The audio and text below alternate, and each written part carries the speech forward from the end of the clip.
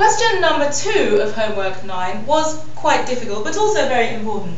Now, some people managed to do it quite well because I told you could follow through the solution from the tutorial sheet. Some of you, when following through this solution, did it a little bit mindlessly and so copied some of the numbers across that you weren't supposed to copy across. But oh well, at least you did look at the solution. But there were some bits that were not very well done, so I'd like to go through those. So this was about a group of order 39 whose centre is G. So we've got order 39 and the centre is I just said G, but I meant E. So it's the trivial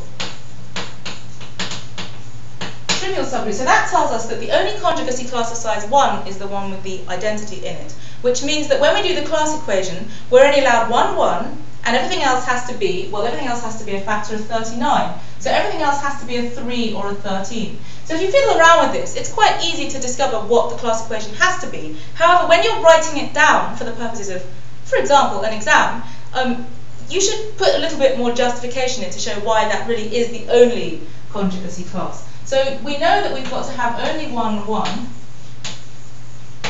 Everything else is a 3 or a 13.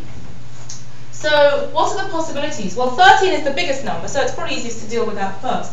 If we had 1 13, then what we have left over is, well, 39 minus 13 is 26, and that would be 25. Then we'd need 25, some number of 3s, 3k, to be 25, and we can't do that. So we can't have only 1 13. If we had 2 13s, then we'd have 39, we'd have 2 13s, take those away, that leaves 13, and then we take away a 1, that would leave 12, so we'd need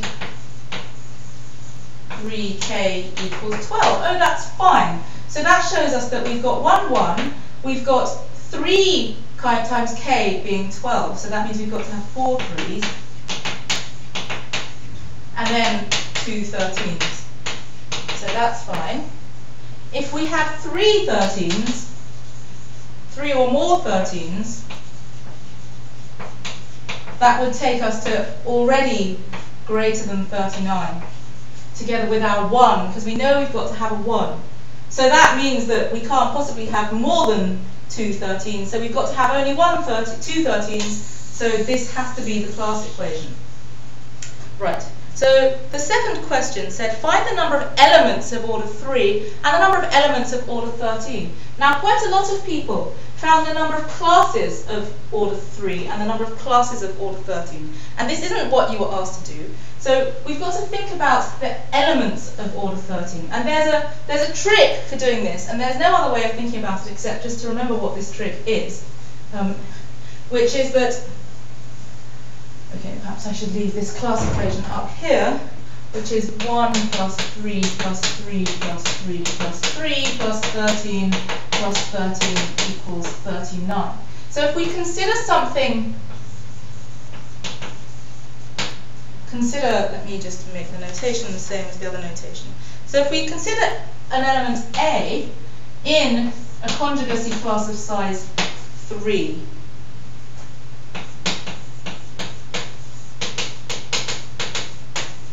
what we're going to show is that all the elements in these conjugacy classes have order 13, and all the elements in these conjugacy classes have order 3.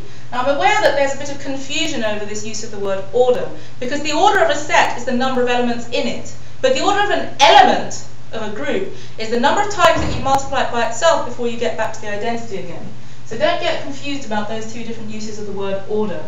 Okay, so let's consider an element in the conjugacy class of size 3. Well, then we know that it's an element of its own centralizer. Then A is in its own centralizer, which is a group of order 13. It's of order 39 over 3, which is 13. Now, it's a group of order 13. If you're an element in a group of order 13, then you have to have order 13, because your order has to divide the size of the group that you're in, and the only way you can do that if you're in 13 is if you're actually 13.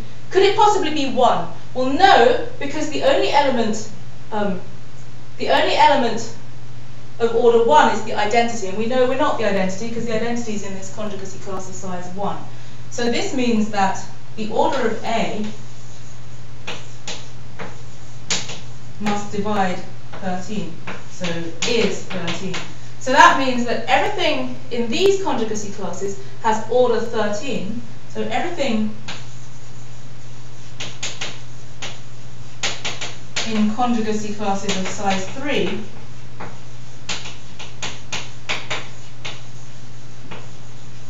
has order 13, and everything in conjugacy classes of size 13 similarly has order 3. So that tells you how many there are, because there are going to be 12 of these ones, 12 of those ones, and 26 of those ones.